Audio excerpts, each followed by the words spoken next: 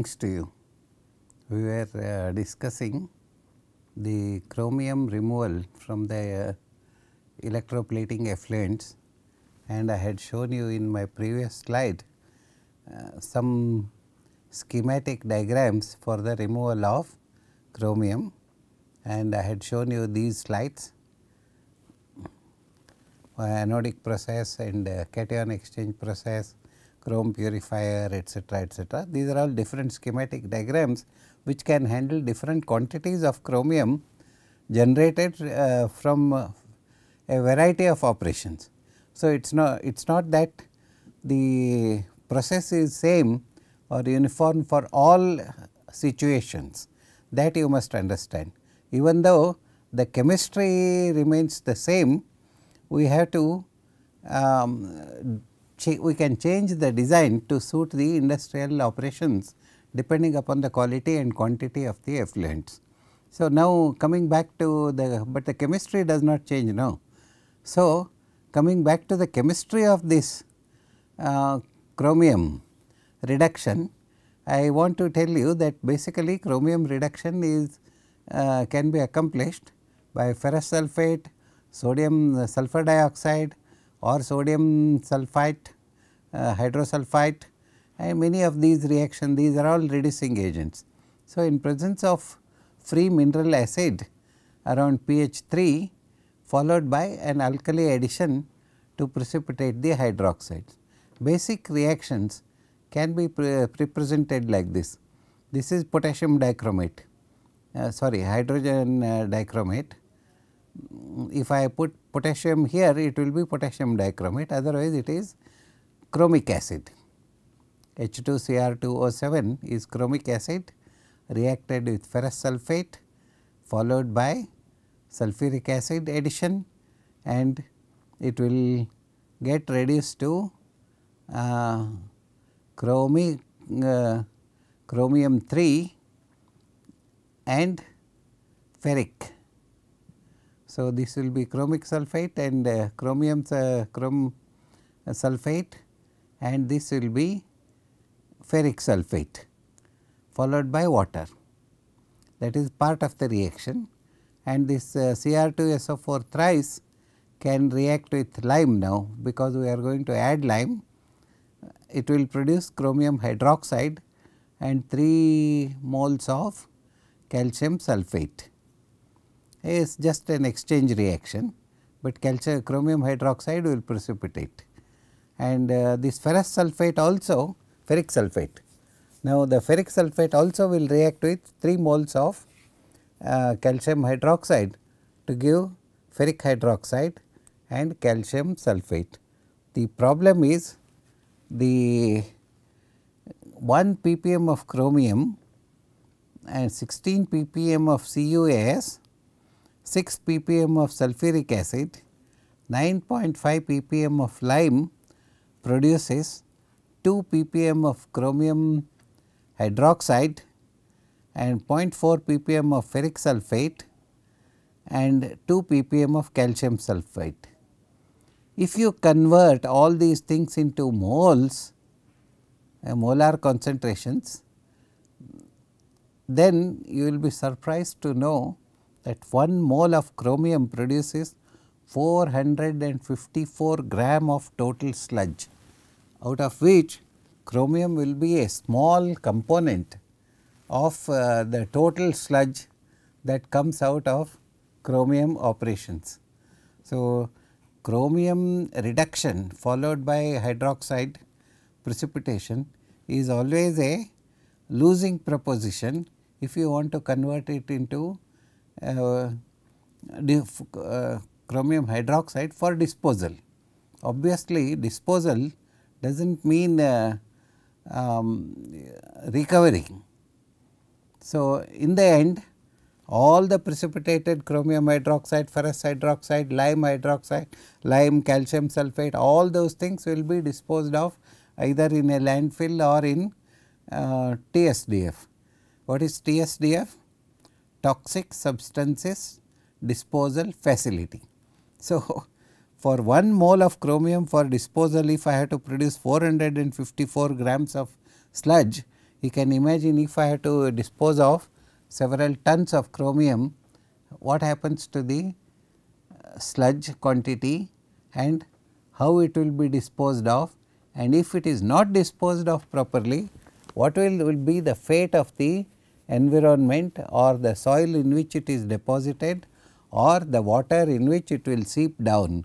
So, that kind of problems are always there associated with the chromium disposal. As it is in Bangalore, there are number of factories in Pina and other places where chromium plating has been done extensively since last almost 5 decades, and at the about 3-4 decades before, till that time, till around 1970s, until the Environment Act came into force, most of the people used to dump their chromium in their own factory dump yards, and from there chromium has gone underground. Nowadays, wherever you dig in Pina area, Pina industrial area, you will get effluent something like Fanta or gold spot, and that kind of color containing approximately 165 parts per million. 165 to ppm of chromium will be there, hexavalent chromium, that too, and that is very dangerous. Will be there if you dig any borewell anywhere in Pina right now, a whole aquifer underground area where waters are effluents are collected from the bottom, collected in the bottom of the earth, from where borewells are dug approximately 800 square feet depth. All these chromiums, hexavalent chromium, have accumulated, and it becomes very difficult to treat that kind of waste. So, the apart from chromium, there are not many other cases which will cause so much of heartburn and public discussion and technology development. No, not many other metals are there at all. So, in case of other metals, oil and grease bearing waste can be neutralized. That can be completed by recombining the deoxidized chromium and oxidized cyanide waste, neutralizing to pH 7 to 8. The flow is large and heavy, hence settling is best. So, sludge is removed and lagooned for slow drying, and afterwards again sludge is disposed of in the usual manner. Part of it could be burnt also, and things can be reduced handling this thing. Now, here is a solubility curve for sparingly soluble salts of dissolved metals versus pH. Here I have written the bottom one, if we take it is silver sulphide. Okay.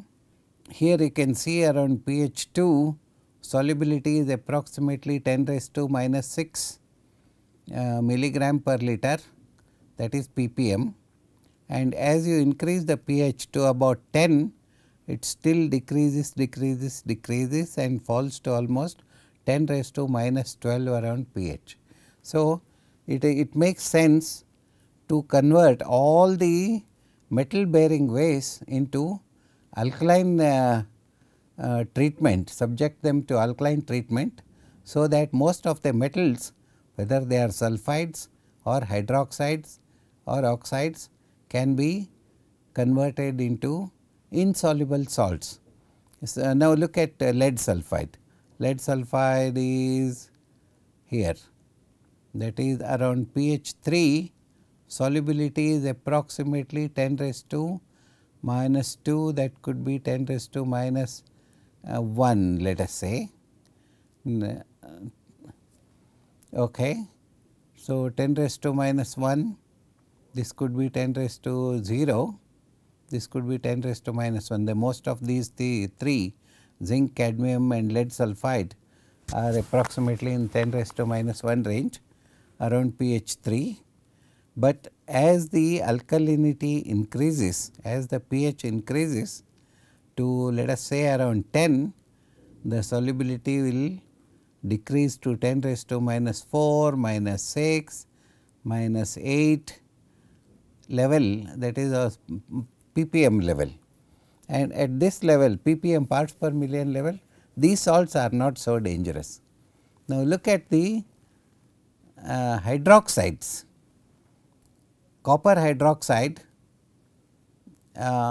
initially it dips, but then as the after around pH 8, again there will be certain amount of solubility, and it does not make sense to take them all the, if you are precipitating them as hydroxides, to take them to total alkaline conditions. For example, here it is for zinc hydroxide, it is approximately 9, copper hydroxide it is approximately 8 and 9, and afterwards the solubility keeps on increasing. So, it is similarly for cadmium hydroxide, cadmium sulphate, cadmium sulphide is better if I want to dispose it off as a sludge, but not cadmium as hydroxide. Now, because cadmium hydroxide starts dissolving, precipitating from 10 raised to minus 1 to 10 raised to minus 2 around pH 10. If you increase the pH condition, alkaline conditions, it will increase, the solubility will increase and cadmium will go into solution again. Same thing is true with lead hydroxide and silver sulphide. Silver hydroxide is the only exception where the precipitate keeps on, the solubility keeps on coming down. So, this kind of graphs help us to decide what should be the pH of the sludge before we start filtering it. So, here you can take a look at some of the reactions that are involved, hydroxide and sulphide equilibrium in the plating effluents. So, you can see this box, there is H2S here gas, and if it is in aqueous medium it will be H2S aqueous, that will be in equilibrium with HS minus and H plus. These are all in solutions. Okay. And HS minus can give you H plus and S2 minus, and if there is metal, these sulphide ions can combine with the metal to form sulphides as solids, which can be filtered and removed. Now, here the moment you add alkali, we have an equilibrium reaction MOH twice going to solid to liquid, MOH twice liquid, and these can get ionized OH minus and then OH plus, metal or hydroxide, and then another OH.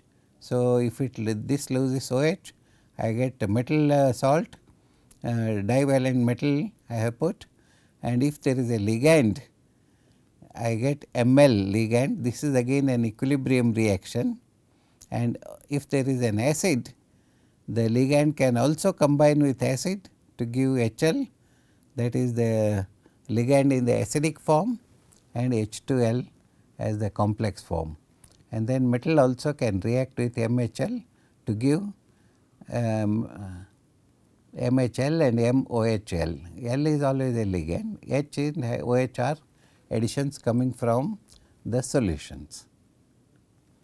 Now, here is a graph that explains what is happening in the precipitation of sulphide.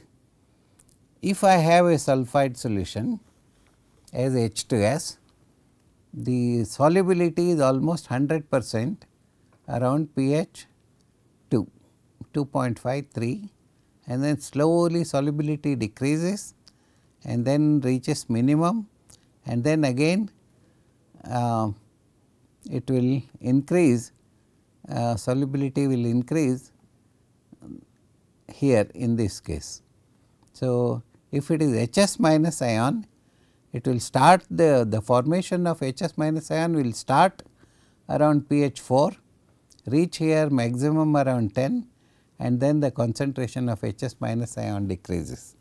So, we should always find a point where both these curves interact, so that the solubilities of both are optimum here. If I choose pH 10, sulphide will be solubility will be minimum, but as Hs minus solubility will be maximum, that is not desirable. But somewhere here the solubilities of both sulphides and Hs are minimum here, and that is the point which I will have to choose for treatment of sulphide bearing wastes. So, based on these reactions, I can have something like I can design a schematic program for the treatment of waste containing the samples, that is effluents containing the alkali acid and alkali wastes. So, I have waste water coming in here, I add NaOH, pH will be 8, I pump it into the reactor, and this reactor will have an input of polymer. This waste is coming into a holding tank, this is the holding tank, and sulphide I can add as a separate stream, and the effluent discharge can happen from here. So, whatever is the sludge that will settle down at the bottom here, which can be taken out through this pump and to a sludge drying bed. Then I can have another system, something like this: wastewater, sodium hydroxide, neutralize it and then take it to a mixing tank. Here I add a little bit of polymer, and the polymer will act to settle whatever solids are there settling here, and then the clarifier, the liquid which is on top, is taken through the pump into another reactor, and sulphide is added, polymer is added, and everything is precipitated, and the clear liquid is taken from the top, and from the bottom sludge is drawn off, and this can be disposed of in a proper manner. So, this is what happens when effluent comes in. I have an acid input, alkali input, sulphiding agent input, and polymer input. This is our own research work. Here we are mixing acid base, redox reactions, hydrolysis, complexation, adsorption, cation ion exchange, resins, dissociation, polymerization, catalysis, photochemical reactions, etc. The reactions that can happen could be nucleation, co-precipitation, post-precipitation, coagulation, occlusion, and several other things that can happen, and they will, the precipitate will be at the bottom. From the top I can take out the effluent. So, some flocculating agents are necessary because some precipitates do not settle easily. So, it is important to add 1 or 2 ppm solutions of flocculating agents. What are flocculating agents? Flocculating agents are chemical substances that makes these suspended particles attract each other electrostatically instead of repelling. This is also known as coagulation. So, use of flocculating agents in industrial scenario wherever precipitation is required is a very common occurrence in all industrial waste treatment operations. So, we can have organic among the flocculating agents, there are inorganic as well as organic flocculating agents.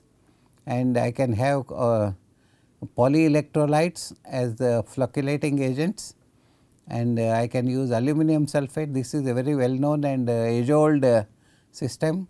Ferrous sulphate is again another one age old system for precipitating many of the things, even it is used for water purification.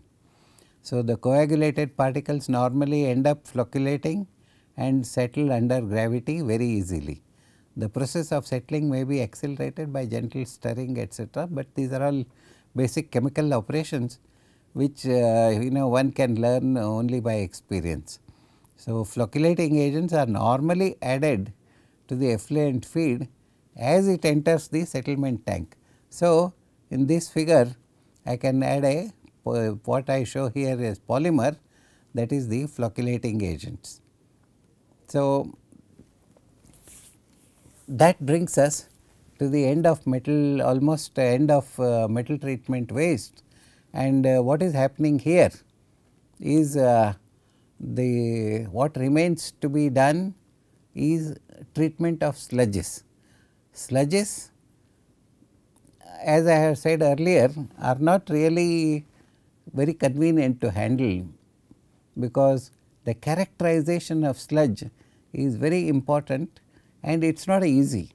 Once you have a dried sludge in your hand, if somebody asks you to analyze a sludge, what it contains, it becomes very difficult. You have to start a whole chemical operation of dissolving it and then analyzing and all that.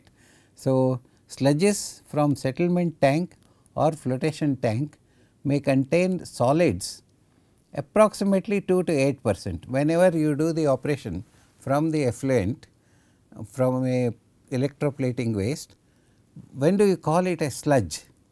The moment the solids percentage reaches about 5 to 8%, we call it a sludge. That means the solid particles should constitute about 8%. So, such sludges are allowed, or rather they go by gravity settlement, and use of polyelectrolytes helps increase the solids content to approximately 10%, not more. But then I have to subject the sludge containing 10% waste to pressure filtration that produces cakes containing 50% solids. So, from 10% I graduate to 50% of the solids, still it becomes a slurry, it does not become solid. So, after that the sludge containing valuable metals, we can sell them for resource as a resource material, or it can be disposed of on land in accordance with the relevant prevailing laws. So, fixing of sludge as a solid mass by using synthetic polymers have also been tried, and it has seen sort of partial success, not always it is a viable solution. So, sludge disposal is again a specialized field by itself, where a lot of civil engineers specialize in sludge handling and sludge disposal. So, sludge disposal on land can definitely give rise to pollution problems affecting the soil bacteria and plant growth, which may in turn lead to a food chain problem, including toxic effects on all the animals and humans, whoever is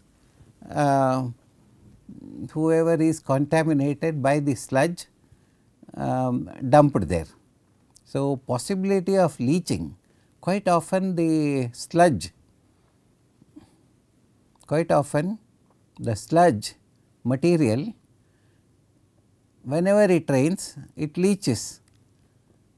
Part of it will dissolve, or part of it will be forcibly carried out or transported along with the liquid, and then in the solution it can form metal ions, and then once metal ions are formed, they can move into the streams and rivers. Anions travel to the subsurface soil matrix, that is also another big problem.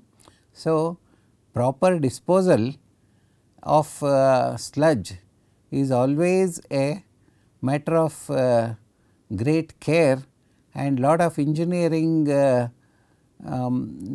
thoughts must go in before you finally decide how to dispose of the sludge. So, it is preferable to dispose of sludge in approved landfills. These approved landfills are basically a pit drawn on a land. So, you have to take out the mud, dump your line up the pit with polypropylene or PVC sheets about 2 mm or 3 mm thick. On that you dump your waste. Above that you put some mud to give some soil bacteria a chance to convert the organic material into harmless products, and then after the mud again dump your material, again a soil, like that you keep on slowly building up the waste. And then the most tricky engineering part comes in providing small pipes where the pressure will act to leach out some of the waste, and that waste can be taken out and treated separately.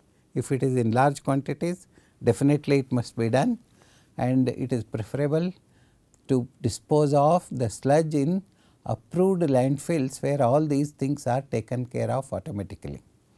So, if disposal in water is always preferred, a study has to be made to determine the carrying capacity of the stream. This is also important by taking into consideration the dilution factor. So, it is not always a proposition to go for dilution irrespective of the size of the receiving tank. Normally, if the receiving tank is having does not have the capacity to take the liquid load, then it is very difficult to revive the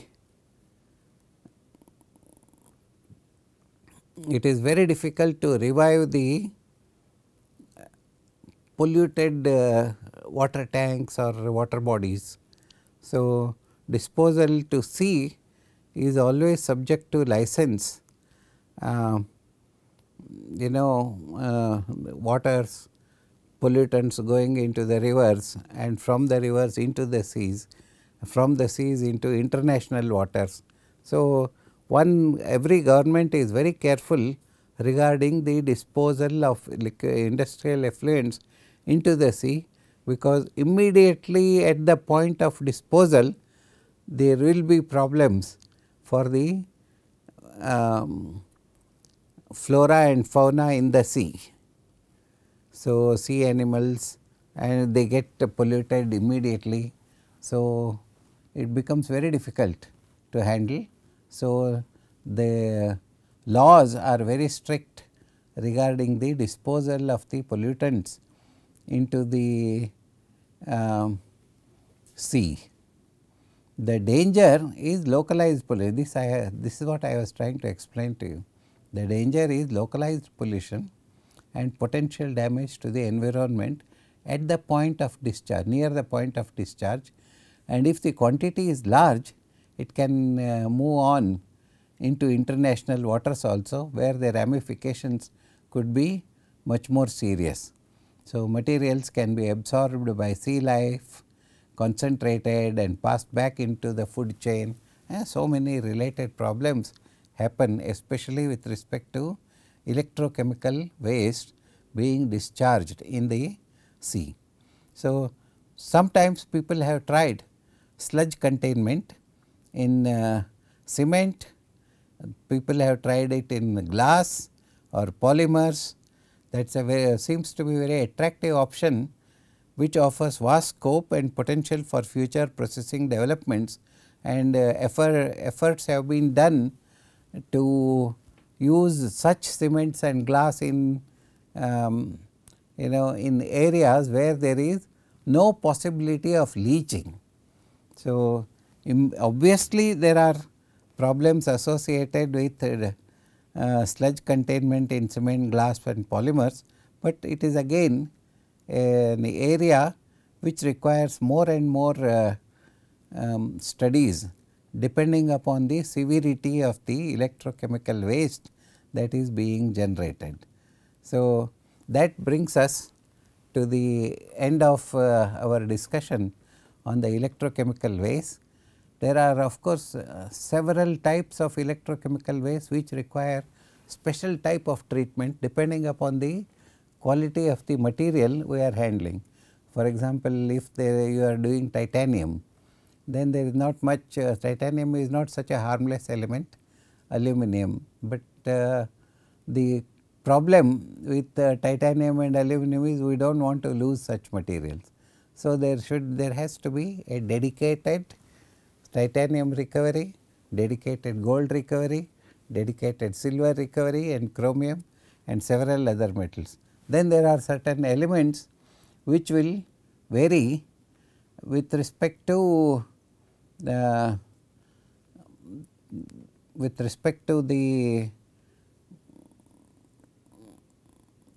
resource, and if we are handling a rare metal, it makes sense to recover. Sometimes many metals are becoming extinct.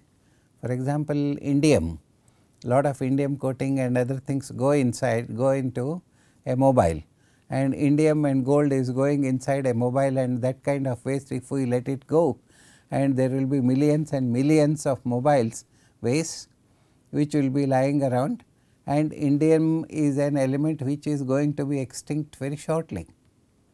So, we have to worry about such metals, and special treatment techniques have to be developed depending upon the requirement of recovery of the metals. So, I hope I have given you some indication of the severity of the problem with electrochemical waste. So, thank you very much. We will continue our discussion with the ultrafiltration, which is a very important concept in the treatment of industrial effluents, and it is something like a new paradigm in the effluent treatment. I will spend some time about maybe 40 minutes or 1 hour on this, and then we will go on to batteries and fuel cells and other related electrochemical waste which need to be treated in the new modern world where the pollutants cannot be tolerated. Thank you very much.